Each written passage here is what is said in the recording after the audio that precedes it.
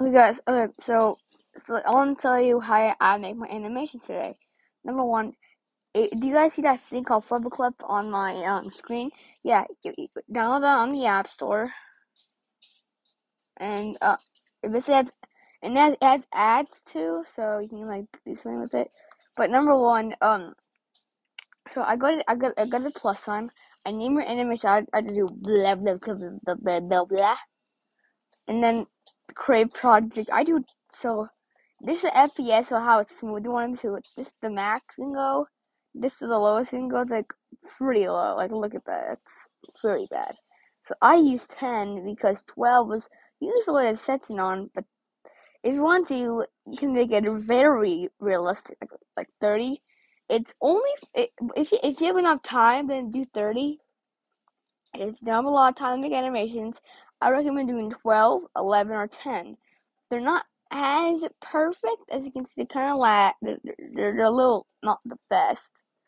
But if you want to make perfect animations that don't require a lot of slides, just do this, okay? That should be good. Create project. Number one, I use grid paper. So if you go to here, go to grid. So grid paper, you want to use that if you want to. I'm not forcing you, but you have a little pen over here. So then draw your animation. Number one. So let's start with the ball. Okay, so let's make a stick man. No, never mind. Let's make that ball one. I want to make a ball animation dropping. Okay. So we'll do a circle, and then we'll go to the next slide. Press a plus. So like you kind of gotta move the animation. So if you want to make a ball, wait, that's not it. So if you want to make a ball animation like this, you're gonna want to do exactly what I'm doing.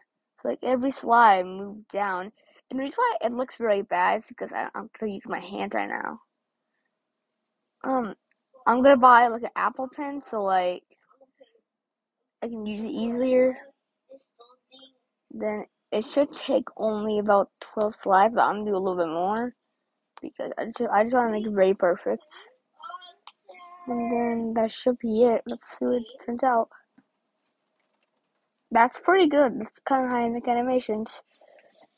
I'll to do a tutorial how to make a stick animation, like a stick animation of people. But that's really it for now.